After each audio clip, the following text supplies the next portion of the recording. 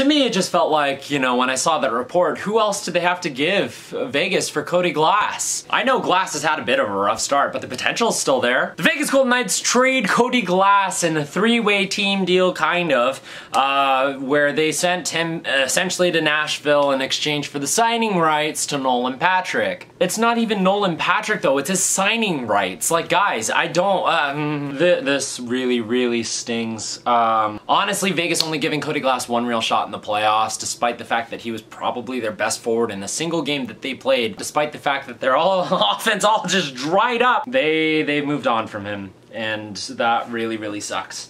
He wasn't getting a decent look on Vegas's team, and despite the fact that center depth is the one thing that we consistently struggle with. Cody Glass originally played for the Portland Winterhawks, which I live in Portland every summer for the last 4 years, and so I was super excited about that.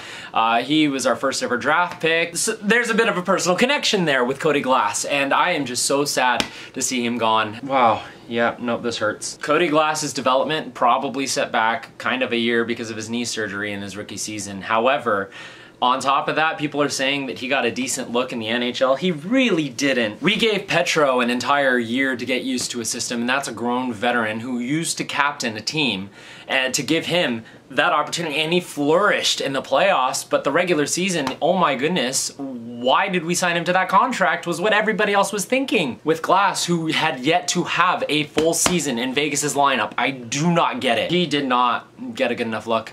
He didn't. Nolan Patrick, it depends on his cap hit, which he struggled, so it shouldn't be very high, but like, last year he had 9 points in 52 games. Philadelphia wasn't the greatest last year, and so, you know, like, they struggled a bit, right? Overall, he has 70 points in almost 200 games. His career high is 30. He has history with the general manager, Kelly McCrimmon, and I think that that added value, which sucks for Vegas because I don't think it should have. Nolan Patrick drafted 2nd overall in that first draft that Vegas was a part of.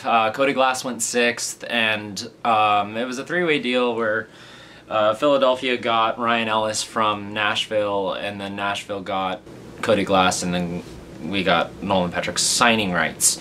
Honestly, worst end of the deal is on our part, unless we had already talked to Nolan Patrick and had a cap hit for him that we've deemed was good. Cody Glass is exempt from the expansion draft, which I'm gonna make a video on that too, but yeah, so he should have had, honestly, probably the most value per cap hit in this deal. I mean, now we have Nolan Patrick and Peyton Krebs, so SpongeBob, yay, we're gonna have a SquarePants line. Yeah, no, I don't like this one.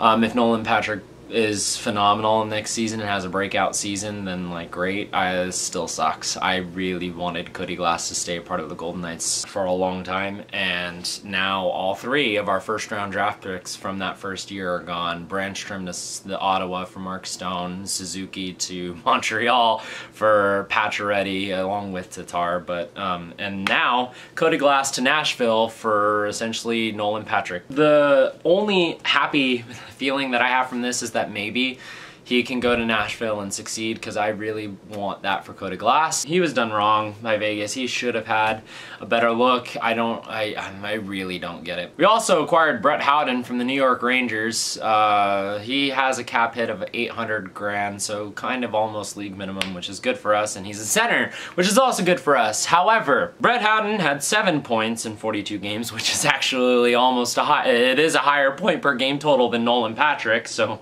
49 points in 178 games. His underlying numbers aren't great, but he's a signed center that is relatively young, that could have a breakout year on the Golden Knights. Frick, this sucks. He'll probably be able to gain back his Winterhawks number 8 on the Predators, because Forsberg has number 9, so he's not going to be wearing that. And Nolan Patrick, who wears number 19, not sure exactly what he's going to have here, unless we get rid of Riley Smith, because that's still a possibility. I don't know, maybe he'll be 91, maybe he'll be number 9. That would, oh boy. I don't know what else to say. This one just sucks. I really hope Nolan Patrick has a great season with us next year. No offense against that dude, it's just I'm really bummed about Cody Glass. If anybody does have a Cody Glass Vegas Golden Knights jersey that they are looking to get rid of, contact me please. Anyways, it's gonna be it for this one. Thank you so much for watching, and have a good night.